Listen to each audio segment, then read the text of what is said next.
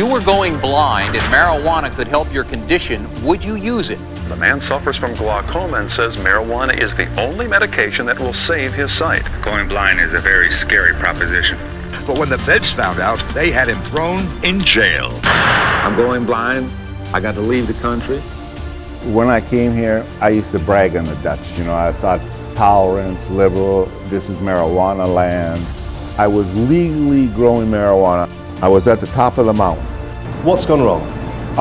Basically, the government has priced themselves out of the market. And now I kind of stick my head in the sand. I'm kind of embarrassed about being here.